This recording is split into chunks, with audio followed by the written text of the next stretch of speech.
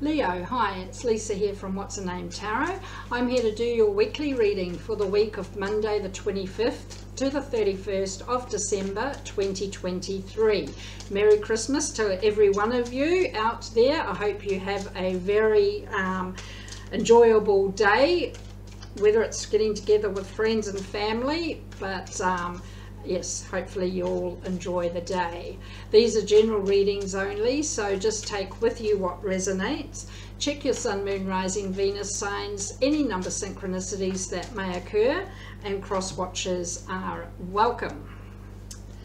So Leo, you get the balsamic moon, a time for healing. Always, everybody needs to heal at some stage. It's a big deal to say, I need some space, but look at you go, new moon in Taurus, prosperity lies ahead.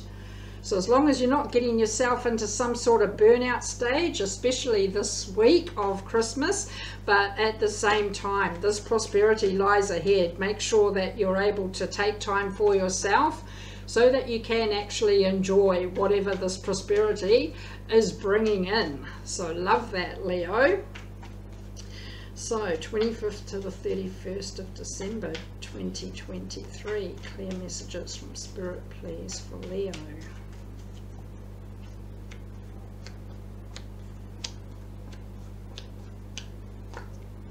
Overall, Five of Swords. Feeling like you are in a bit of a battle at the moment, whether you stay and fight or whether you walk away, either way is your victory. But I feel like it does feel at times that you are banging your head against a bit of a brick wall here, and this may be your exact time to step back and take that time to heal those wounds, because around the corner is prosperity.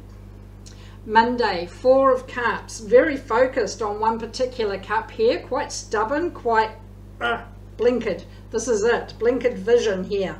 It is just saying to shift that focus around, see what else is on offer. I always say it doesn't mean you have to take them, but at least knowing that there are other options around you here. Tuesday, Nine of Cups, emotional happiness that is right there at your fingertips. This may be the prosperity that is lying ahead. This may be all you're hoping for, wanting here around this emotional happiness. It's right there for the taking. Wednesday, Leo, Ace of Swords. I do always say clear the crap out from the past, have that declutter moment, but it gives you all the clarity needed to have this whole fresh new start as we enter into a new year as well. But this whole new, honest, open beginning, new chapter, and making sure you're able to see very clearly where this chapter is taking you. And having that focus and seeing clearly. Three of Wands on Thursday. You know, seeing a bigger picture, seeing a situation for what it really is, seeing someone for who they really are. And sometimes it's in a negative way and sometimes it's in a positive way. But either way, it's that wake up moment. It is the eyes are open, that clarity is lying ahead here, and you are able to see very clearly either way. Into Friday, the Magician, manifestation, keeping it real but creating the magic here, putting the pieces together. You know what you want, who you want, where you want to be. Prosperity lies ahead, and this is manifesting this to come your way. But you do have to meet it as well and keep that manifesting. Keep it real, rather than getting too far ahead and it's not coming into anything. So this is keeping that real, creating the magic, creating the process, especially to bring that prosperity in. Leo, into Saturday, you have transition, may have connection to a Scorpio.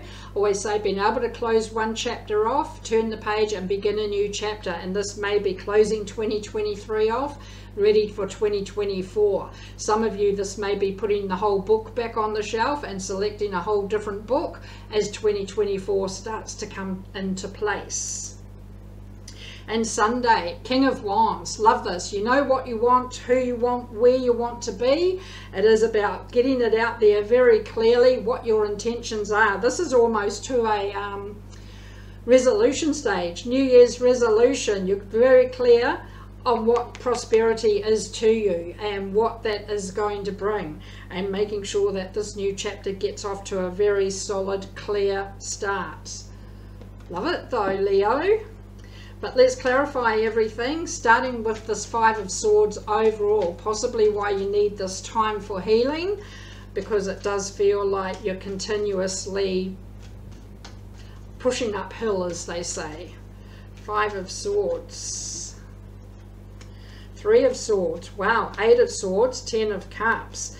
Some sort of third-party energy that is interfering and meddling and causing a lot of heartbreak, but also causing this feeling of not getting anywhere, that this roadblock is just, it gets too built up for you to break through and get a, I'm going to say, to get a good go at something here.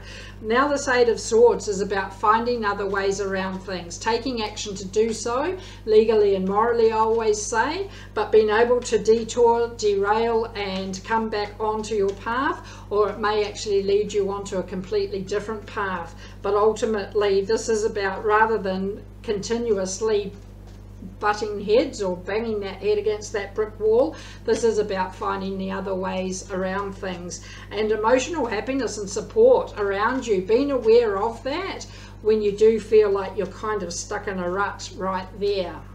Wow. Okay, Monday, Four of Cups. This may be what's taking all your time and your focus here. Seven of Pentacles, Justice, Princess of Pentacles. You are putting the hard work in to get your sweet justice, to get your prosperity. May have connection to a Libra. There is an offer coming in here, and this may be what that focus needs to shift around and see what some of these other options and choices are here.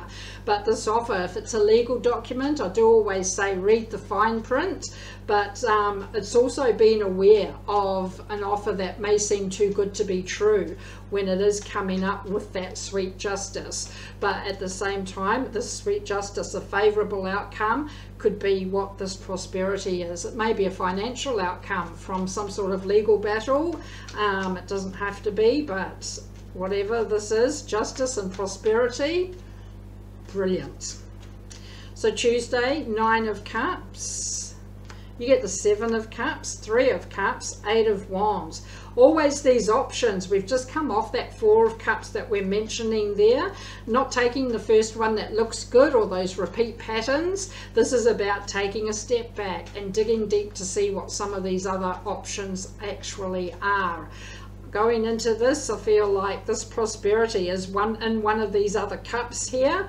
But either way, it's giving you something to celebrate. It's maybe an unexpected favourable outcome, but you are celebrating. As long as the communication's open and clear with any sort of partnership here, you're both on the same page, but ultimately I do feel like there's another option here that is bringing in that prosperity.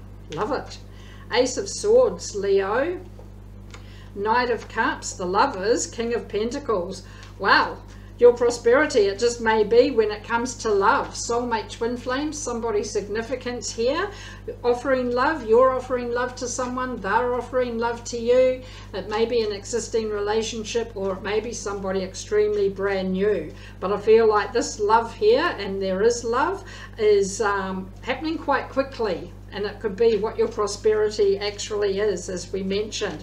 This whole fresh new start, you may be able to see somebody in a very favourable way. And things are happening very, very quickly.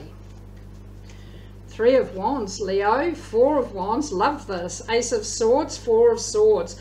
We've just come off the Ace of Swords, and we're also going to look at the balance here with the two fours either side of this whole fresh new chapter.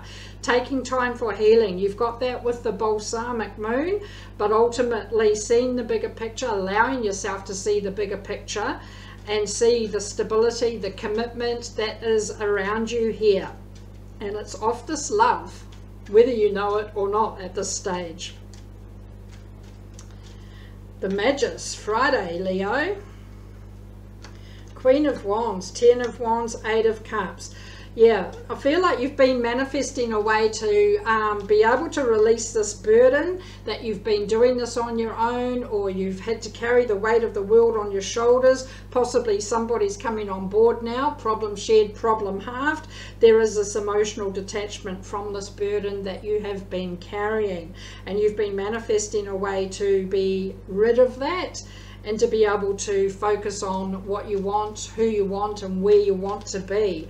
And this whole manifestation, as we mentioned, as long as it's kept real, this whole prosperity is heading your way. Transition, Saturday, Leo. The Hierophant, the Fool, Nine of Swords. May have connection to a Taurus, but I feel like there is some peer pressure in my shuffling. There's two there, we'll keep those. Some peer pressure that is being put on you to do things in a certain way, that maybe this chapter that is ready to be closed off. You're following your heart, you're following your beliefs, you're not getting caught up in all those sleepless nights and the stress that comes from this peer pressure. It could be an ultimatum that's being put towards you here that's causing a bit of tension, but at the same time you've got the Fool here, where you are ready to take a leap of faith towards something new. And I feel again it's coming around to one of these other options that you previously haven't looked at, and in that option is this prosperity that lies ahead. And you finish with the King of Wands, so these two flew out. Temperance, Two of Wands, and the Empress. May have connection to Sagittarius here. Yes, you know what you want, who you want, where you want to be, and now it's about just going with the flow to achieve these goals and these dreams here, knowing you've got to keep moving towards them, but at a steady pace. But ultimately your gut instinct, your intuition, it's telling you what your steady flow is, rather than forcing the issue or pushing too hard towards something or someone. But this is about making sure that that flow of energy is maintained at a manageable pace, and ultimately leads you to your prosperity. So Leo, the universe says Eight of Cups, Six of Wands, Six of Pentacles. Equal give and take. I do always say, if you're doing all the giving, someone else is doing all the taking. So this is about equal share. There is this partnership involved here. Just going to pause that. Oh, thought I had. Sorry. Oh, stop. Sorry. There is this partnership here, and it may be this one around love, equal give and take as well with that. But ultimately there is some sort of emotional detachment that does lead to your victory. Love that. Right, Leo, let's finish with Star Temple Oracle.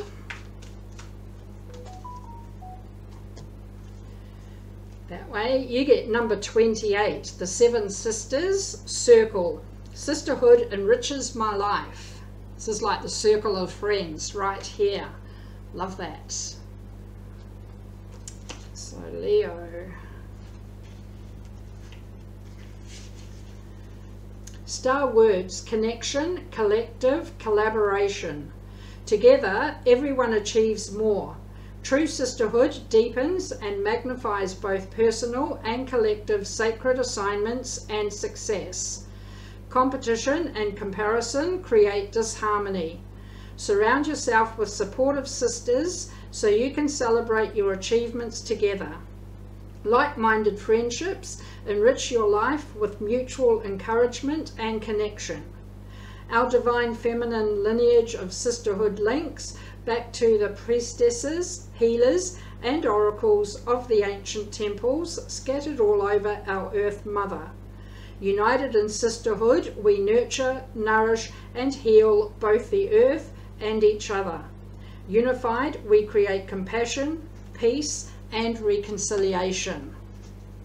So those sisters, you know, and it's feminine energy. It doesn't mean it has to be literally sisters, but this energy around you, like-minded people are grouped around you as well. So Leo, that is what I have for the week. Merry Christmas to you all. Thanks for watching, and I'll see you all next time.